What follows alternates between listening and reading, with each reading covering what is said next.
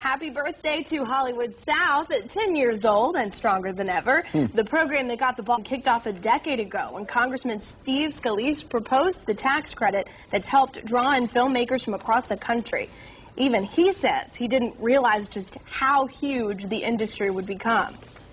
Really proud not only of the over 200 films that have been produced here since then, but if you just look at this year alone, according to the State Department of Economic Development, the film industry will represent 10,000 jobs in this state. This has just been a tremendous economic boon for us, for the whole state, not just people who work in the industry, but for lumber yards, paint shops, car rental agencies, hotel rooms, restaurants, you name it.